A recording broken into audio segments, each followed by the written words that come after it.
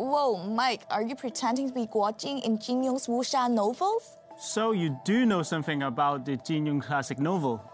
Of course I do, and I also know you should not miss the Hong Kong Pop Culture Festival.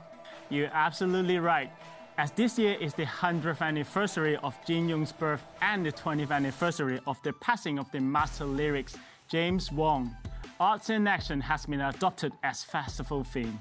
We have introduced A Path to Glory, Jin Yong's Centennial Memorial, sculpted by Renjia in our program. The event is part of this year's Pop Culture Festival. Renowned sculptor Renjia brings 22 of Jin Yong's classic characters to life with his rich and vivid imagination.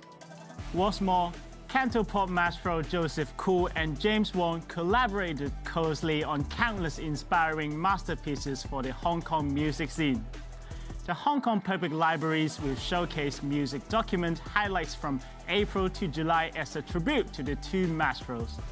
In addition, the Heritage Museum will stage an exhibition about James Wong in July. The Hong Kong Film Archive has meticulously selected more than 20 martial arts films, including different wuxia, kung fu, and modern action, to demonstrate how local filmmakers merge Chinese martial arts and pop culture to create unique films. The showcase movie includes Warriors from the Magic Mountain, The Grandmaster, and more.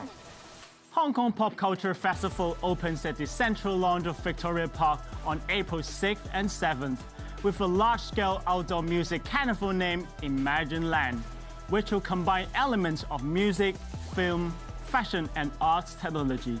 Whether you're music, wuxia, or movie fans, don't miss the Pop Culture Festival!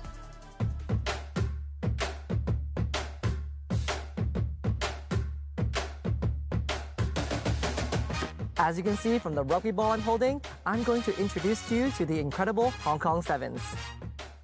The popular Hong Kong Sevens will take place at the Hong Kong Stadium on April 5th, 6th, and 7th.